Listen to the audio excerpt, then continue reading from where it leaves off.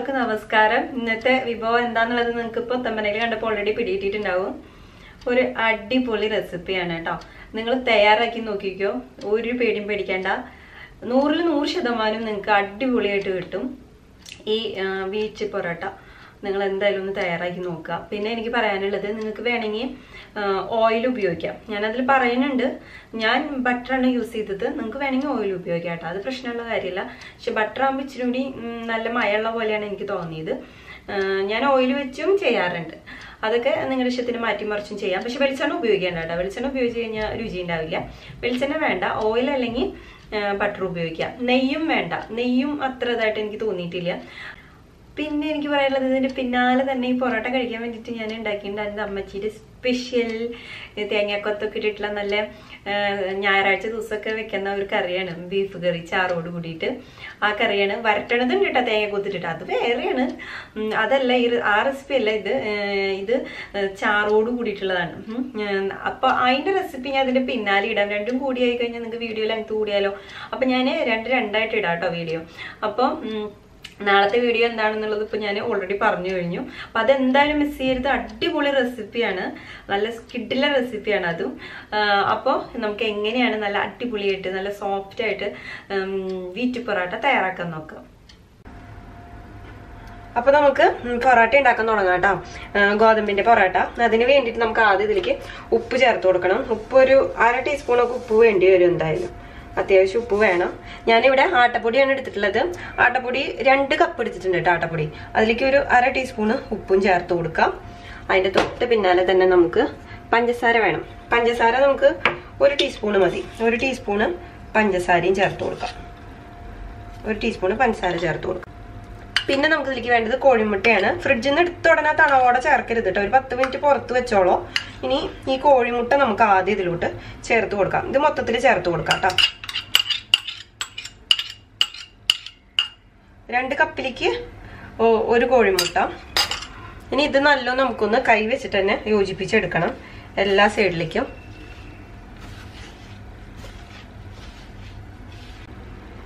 ഇപ്പം ഞാൻ കോഴിമുട്ട എല്ലാ സൈഡിലേക്കും, ഇതിൻ്റെ മാവിൻ്റെ എല്ലാ സൈഡിലേക്കും യോജിപ്പിച്ചെടുത്തിട്ടുണ്ട് കേട്ടോ. ഇനി നമുക്ക് ഇതിലേക്ക് ചേർത്ത് കൊടുക്കേണ്ട സാധനം തൈരാണ്. പുളിയില്ലാത്ത തൈര് ഞാനിവിടെ 1/2 കപ്പാണ് എടുത്തിട്ടുള്ളത്. ഞാൻ ചേർത്ത് കൊടുത്തിട്ട് പറയാം കേട്ടോ കറക്റ്റ്. 1/2 കപ്പ് വേണ്ടി വരുന്നതാണ് എനിക്ക് തോന്നണേ. അപ്പം ആദ്യം കുറച്ച് ചേർത്ത് കൊടുക്കാം. ഇച്ചിരി കട്ടിയുള്ള തൈരാണ് കേട്ടോ. പുളിയുള്ള തൈരാണെങ്കിൽ അതിനനുസരിച്ച് നോക്കിയിട്ട് ചേർത്തോളൂ. നല്ല പുളിയുള്ള തൈരാണെങ്കിൽ 1/4 കപ്പ് തൈരും 1/4 കപ്പ് വെള്ളം കൂടിയിട്ട് മിക്സ് ചെയ്തോളൂ. ഇത് ആദ്യം ഇത്തിരീശ് ഒഴിച്ചു കൊടുത്തിട്ട് നമുക്കിതൊന്ന് മിക്സ് ചെയ്തെടുക്കണം.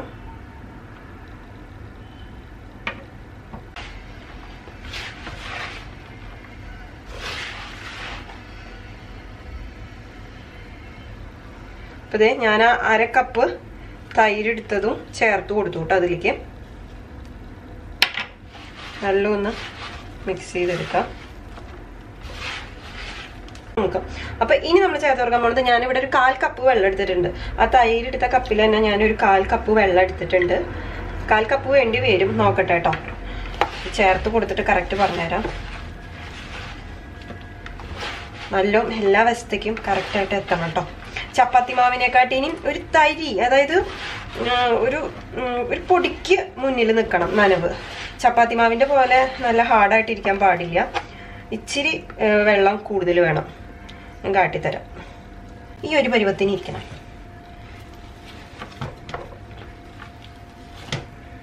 നല്ല നമുക്ക് കൈ വെച്ച് കുഴച്ച് മയപ്പെടുത്തി എടുക്കണം കേട്ടോ. അല്ലെങ്കിൽ 1.5 ആഴ്ചന് കൊള്ളില്ല. വടി പോലെ ഇരിക്കും നമ്മൾ ഉണ്ടാക്കി കഴിയുമ്പോൾ.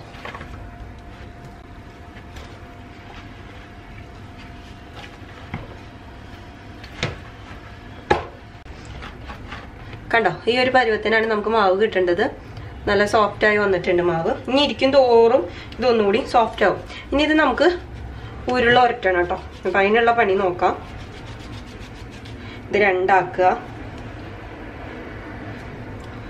അത് പിന്നത്തേക്കൊന്നല്ല, അതിപ്പോൾ തന്നെ നമ്മൾ ഉരുളേക്ക് ഉരുട്ടി നമുക്കിപ്പോൾ തന്നെ അത് സെറ്റ് ചെയ്ത് വെക്കാം കേട്ടോ.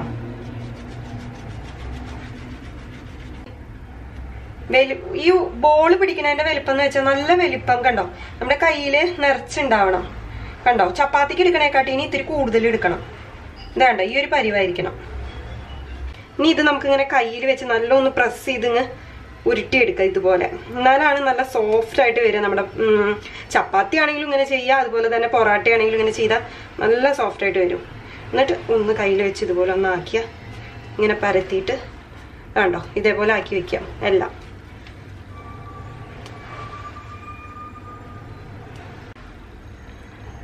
ഇതിപ്പോൾ കണ്ടോ എല്ലാം ഞാൻ കൈനകത്ത് വെച്ച് നല്ല പരത്തി അതിനങ്ങ് സോഫ്റ്റ് ആക്കി എടുത്തിട്ടുണ്ട്.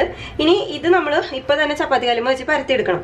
പരത്തി എടുത്തതിന് ശേഷം നമ്മൾ ആ പരത്തി എടുത്തത് ഒരു പ്ലേറ്റിലാക്കിയിട്ട് മൂടി വെക്കുക. അവിടെ നിന്ന് ഒരു 30 മിനിറ്റ് കഴിഞ്ഞിട്ടൊക്കെ നമ്മൾ ഇനി ചപ്പാത്തി അല്ല സോറി പൊറോട്ട ഉണ്ടാക്കുള്ളൂ. അപ്പം ആദ്യം നമുക്ക് ഇനി ഇതിപ്പോൾ കല്ലുമ്മ ഒന്ന് പരത്തി എടുക്കാം. പിന്നെ സോഫ്റ്റ് ആവാനായിട്ട് നമ്മൾ ഒരു 30 മിനിറ്റ് അതിന് ശേഷം വെച്ചാൽ മതി. പരത്താൻ തുടങ്ങാം. അതിന് വേണ്ടിയിട്ട് കണ്ടോ ഞാൻ ഈ ഉരുളാക്കി വെച്ചത് ഒരെണ്ണം എടുത്തിട്ട് ഇതേ പൊടിയിലൊന്ന് മുക്കി കൊടുക്കുക. ഒന്ന് ജസ്റ്റ് ഒന്ന് തട്ടി കൊടുക്കുക കേട്ടോ. പൊടി അധികം വേണ്ട, പൊടി ഒന്ന് തട്ടി കൊടുക്കുക. അതിനുശേഷം ഇതൊന്ന് നമുക്ക് നല്ല ഒന്ന് പരത്തിയെടുക്കണം കേട്ടോ.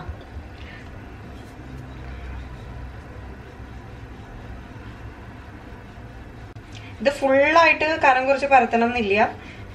ഞാൻ കാണിച്ചു തരാം. ഒരു മീഡിയം ലെവലിൽ ഒന്ന് പരത്തിയെടുത്താൽ മതി. ഫുള്ളായിട്ട് നമുക്കിപ്പോൾ പരത്തേണ്ട ആവശ്യമില്ല. ഒന്നിങ്ങനെ പരത്തിയെടുത്താൽ മതി. ഇനി നമുക്ക് ഇതിലോട്ട് ഞാൻ ഇവിടെ തയ്യാറാക്കി വെച്ചേക്കുന്നത് ബട്ടറാണ്. നിങ്ങൾക്ക് വേണമെങ്കിൽ ഓയിൽ ഉപയോഗിക്കാം. വെളിച്ചെണ്ണ അത്ര നന്നാവില്ല, ഓയിൽ വേണമെങ്കിൽ ഉപയോഗിക്കാം. പക്ഷെ ഓയിലൊക്കെ ഉപയോഗിക്കുമ്പോൾ ഇച്ചിരി കരികരിപ്പ് പോലെ എനിക്ക് തോന്നാറ്, സോഫ്റ്റ് ആയിട്ടല്ല എനിക്ക് തോന്നാറ്. ഞാൻ ബട്ടറാണ് ഞാൻ എടുക്കാറ്. നിങ്ങൾക്ക് വേണമെങ്കിൽ ഓയിൽ ഉപയോഗിക്കാം കേട്ടോ. കടയിൽ ഇച്ചിരി അങ്ങ് ഒഴിച്ചു കൊടുക്കണം. എന്നിട്ട് അത് സ്പൂൺ കൊണ്ട് പരത്തുമ്പോൾ എല്ലാ വശത്തേക്കും അങ്ങ് എത്തണം ഈ ബട്ടർ. അത്രേ ഉള്ളൂ. കണ്ടോ അപ്പൊ എല്ലാ വശത്തേക്കും ബട്ടർ എത്തിയിട്ടുണ്ട്. ഇനി ഈ ബട്ടർ നമ്മൾ പരട്ടി കൊടുത്തില്ലേ, അതിന്റെ മീതെ നല്ലോ നമുക്ക് ആട്ടപ്പൊടി ഇട്ട് കൊടുക്കണം കേട്ടോ. വളരെ കുറച്ചൊന്നല്ല, അത്യാവശ്യത്തിന് ആട്ടപ്പൊടി ഇട്ട് കൊടുക്കണം. ഇത് നമ്മൾ ലെയറായിട്ട് പരത്തണ നേരത്ത് നമുക്ക് കറക്റ്റ് ലെയേഴ്സായിട്ട് കിട്ടാനാണ് നല്ലോ ഒന്ന് ആട്ടപ്പൊടി ഇട്ട് കൊടുക്കാം. അതിനുശേഷം നമ്മൾ ഫ്ലീറ്റ് എടുക്കുന്ന പോലെ തന്നെ ഇങ്ങനെ ഫ്ലീറ്റ് എടുക്കാം.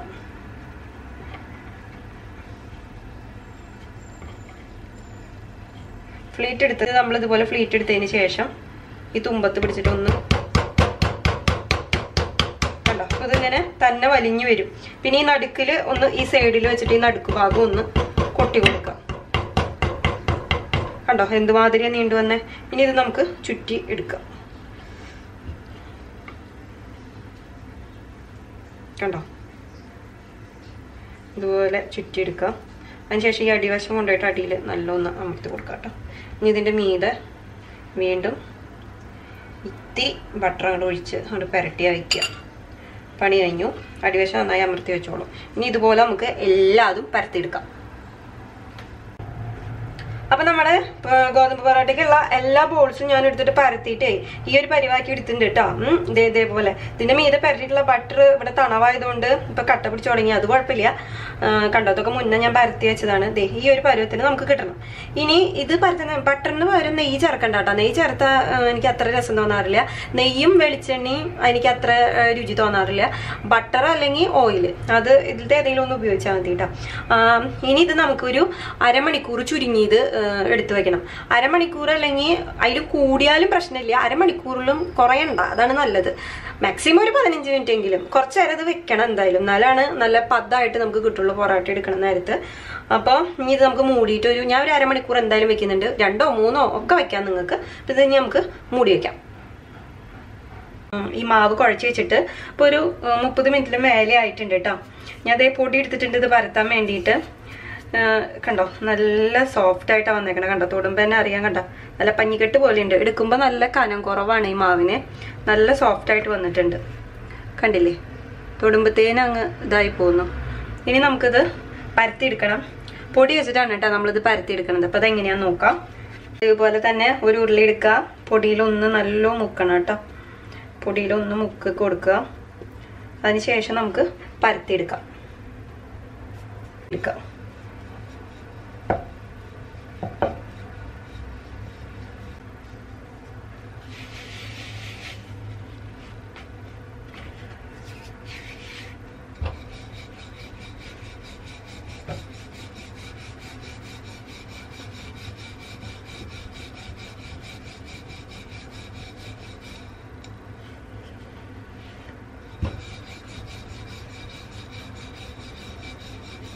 കണ്ടോ, ഈ ഒരു പരുവത്തിനാണ് പരത്തി എടുത്തേക്കണത്.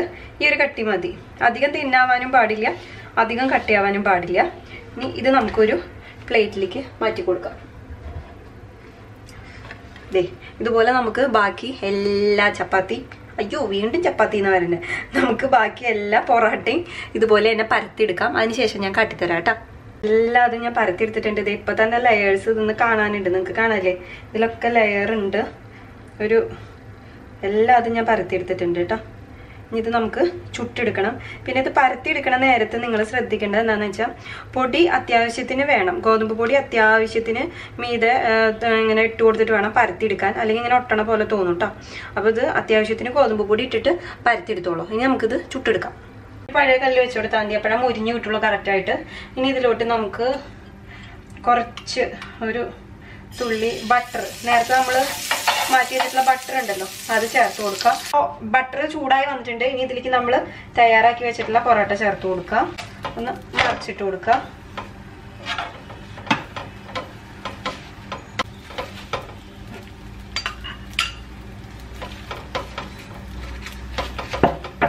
തീ കുറച്ച് വെച്ചിട്ട് വേവിച്ചെടുത്തോളാം കേട്ടോ. തീ കൂട്ടി വെച്ചാൽ പെട്ടെന്ന് മൊരിയും. പക്ഷെ ഇത് ഇതേപോലെ ഇങ്ങനെ തളർന്ന് കിട്ടില്ലേ, നമുക്ക് വടി പോലെ ഇരിക്കും. ഇതിപ്പോ കണ്ടോ, നമ്മൾ തീ കുറച്ച് വെച്ച് ചെയ്യുമ്പോൾ ആ ലെയേഴ്സ് പെട്ടെന്ന് വിട്ട് വരികയും ചെയ്യും. കണ്ടോ, ഇതിൻ്റെയൊക്കെ വിട്ട് വന്ന് തുടങ്ങി.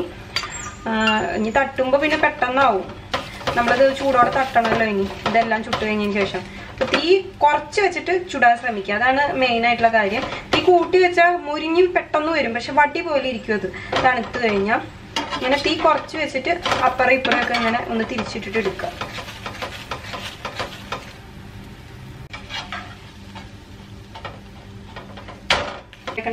ഇതിൻ്റെ ഉള്ളിൽ നിന്നൊക്കെ ലെയേഴ്സ് വിട്ട് വന്നിട്ടുണ്ട്. കണ്ടോ, ഇങ്ങനെ തളർന്ന് കിട്ടണമെങ്കിൽ നമ്മൾ അതുപോലെ ചുട്ടാലാണ് ഇങ്ങനത്തെ പൊറോട്ട കിട്ടുള്ളൂ. ഇതിനി വീണ്ടും കാസറോളിലേക്ക് മാറ്റാം. എല്ലാ പൊറോട്ടയും ഞാൻ തയ്യാറാക്കി എടുത്തിട്ടുണ്ട്. ഇനി നിങ്ങൾക്ക് കാട്ടി തരാം.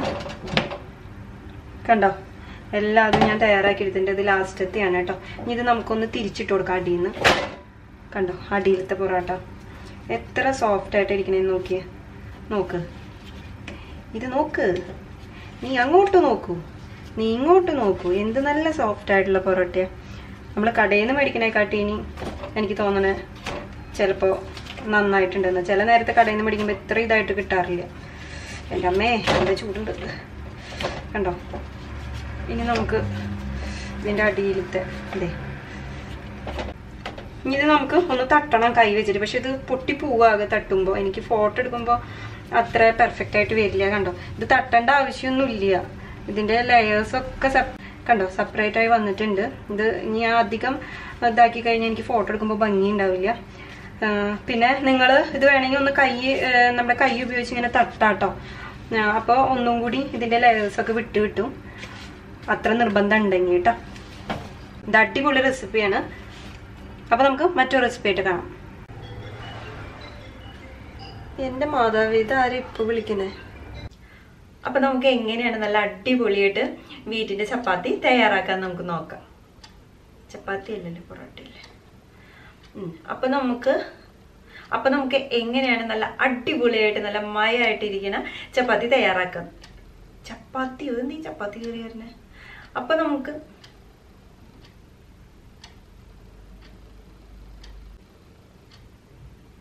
പൊറോട്ടയാണോ പൊറോട്ടയാണോ പൊറോട്ട വീറ്റ് പൊറോട്ട എങ്ങനെയാ തയ്യാറാക്കുക? പറാട്ട എങ്ങനെയാ തയ്യാറാക്കുക? പൊറോട്ട മതി, പൊറോട്ട എന്നല്ലേ പറയാ. അപ്പൊ നമുക്ക് എങ്ങനെയാണ് വീറ്റ് പൊറോട്ട തയ്യാറാക്കാൻ നോക്കാം.